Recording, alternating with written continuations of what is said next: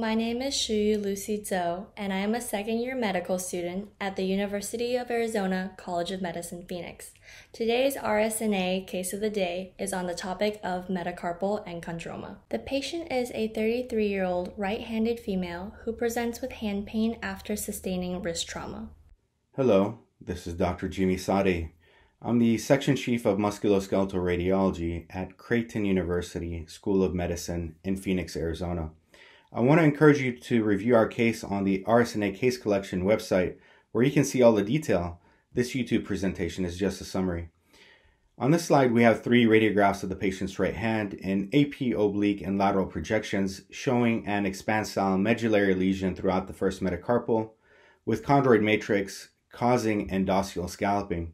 There's no cortical break or acute periosteal reaction. There's no gross soft tissue mass. The patient has a history of rheumatoid arthritis and is referred for evaluation and treatment of an incidental finding of right thumb metacarpal enchondroma.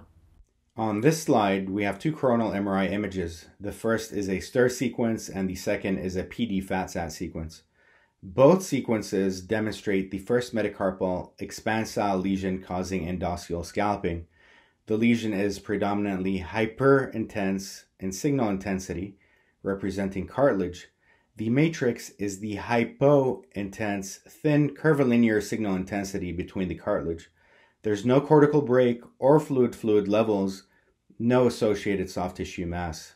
Here we have 2 sagittal MRI images. The first is a T1 sequence and the second is a PD FATSAT sequence.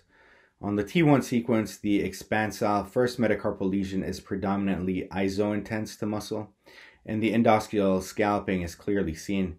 On the PD FATSAT sequence, the first metacarpal expansile lesion is predominantly hyperintense in signal intensity, representing cartilage, and the matrix is the hypointense, thin, curvilinear signal intensity between the cartilage. There's no cortical break or fluid level.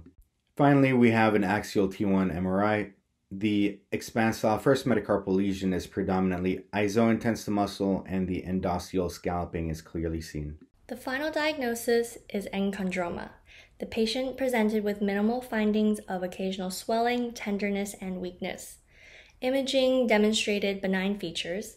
However, surgery was elected per the patient's request to confirm diagnosis. Pathology showed lytic bone lesions with cartilaginous proliferation consistent with enchondroma. There were several differential diagnoses, including unicameral bone cyst, chondroblastoma, bone infarct, and chondrosarcoma. However, each of these diagnoses has their own unique presentation that was not found in this patient. Unicameral bone cysts can be fluid or blood-filled, and they often present with osteolytic lesions and well-defined margins. Chondroblastomas are a rare cartilage tumor found on the epiphysis of long bones. Bone infarcts, also known as osteonecrosis, are most commonly metaphyseal medullary lesions with serpentine sclerotic margins. And finally, chondrosarcoma is a malignant cartilage tumor found on flat bones with moth-eaten osteolysis, endosteal scalloping, and calcifications. In summary, enchondromas are common benign cartilage tumors found in the bones of the hand, and they're often discovered incidentally. Radiography is the best initial modality to evaluate and will elucidate expansile bubbly lesions with endosteal scalloping. Overall, the prognosis is favorable and asymptomatic enchondromas can be monitored, while surgery is generally reserved for symptomatic tumors. We hope you enjoyed our case and thank you for your time.